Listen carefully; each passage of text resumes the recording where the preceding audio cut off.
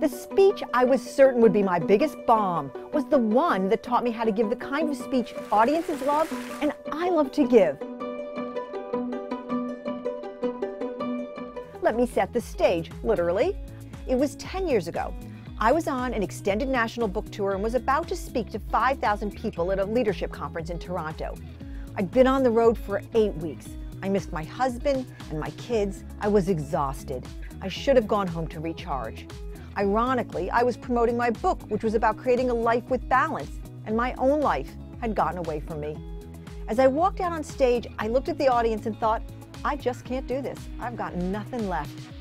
I heard myself asking for a chair, and when it arrived, I sat down in the middle of the stage. No kidding.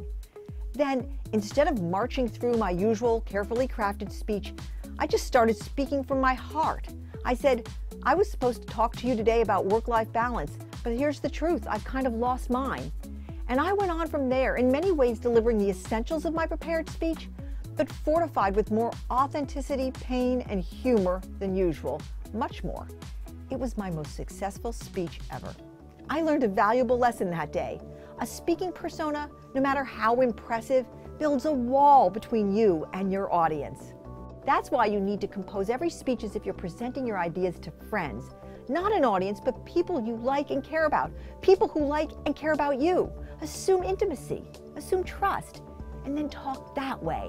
Now, I'm not suggesting you get all casual and wing your next public speaking engagement. Far from it. Every presentation still needs great content and data and stories.